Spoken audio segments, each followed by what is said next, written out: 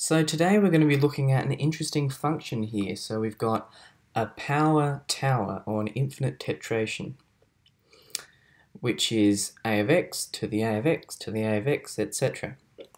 So since this is infinite, it follows that a of x to the f of x is equivalent to f of x. So if we add another a of x down here, it's not going to change the overall expression because it's infinite. So now we can solve for f of x using this property. Divide both sides by the left-hand side and we're left with this.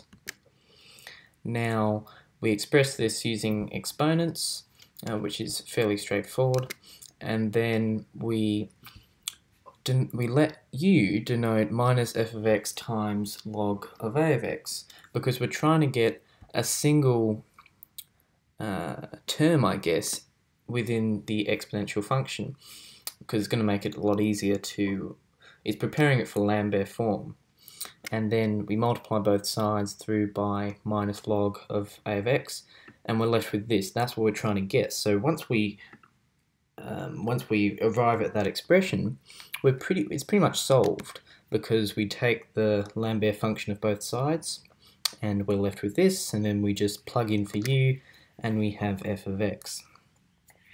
Now that's quite a nice solution. It's a nice closed form solution for something which was very difficult originally. And as an example, if we plug in for sine of x into a of x, we have this function in the end. And so it clearly has some neat applications.